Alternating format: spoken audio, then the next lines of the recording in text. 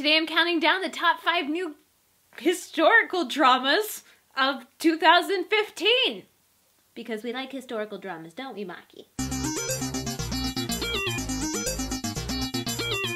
Coming in at number 5 is Maids. So this one actually already started, but it had some issues. As in, sets burn down and people die issues. Well, one person died. But if you like Kim Dong-wook, Oh Ji-ho, or Jung Yoo-mi, then it's totally worth watching.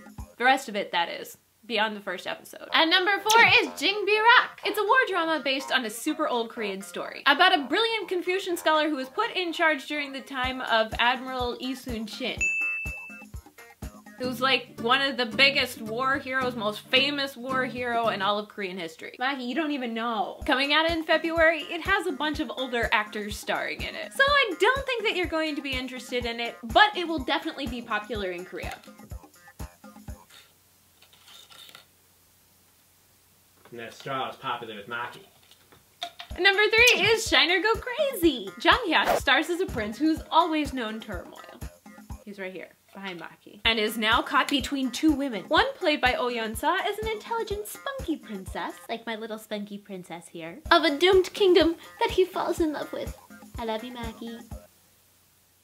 Don't bite me. The other, played by Honey Lee, is her ultimate rival in this January drama. And number 2 is Hwajeong. This late April drama stars Cha Sung-won, Lee Yeon-hee, and Seo Kang-joon in a drama where the crown prince is only 2 years old when the throne comes up for grabs. So it goes to his older brother and the 2 sides are fighting for the crown.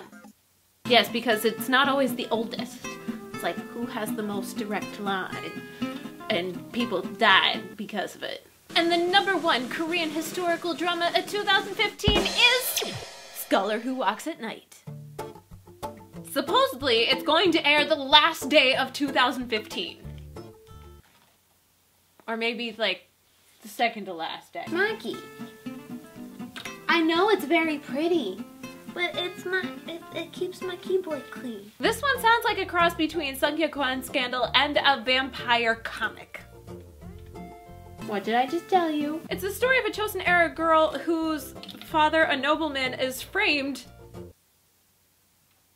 So she decides to sell books to support her family. He's innocent of the crime, by the way. Maki got me a little distracted there for a second. So cross-dressing as a boy in order to sell these books, she runs into a handsome young man played by Park Hae-jin, who plays a noble scholar, but he's actually a vampire. It's either going to be absolutely fantastic or absolutely terrible, and thus I want to see it. Last week, which Korean romantic comedy of 2015 are you more looking forward to? Kill Me, Heal Me, or Jekyll, Hyde and I? And you guys basically voted for Jekyll, Hyde and I 2-1 over Kill Me, Heal Me, so Jekyll, Hyde and I for the win! For this week, which Korean historical drama of 2015 looks better? Shine or Go Crazy, or I forgot the other one.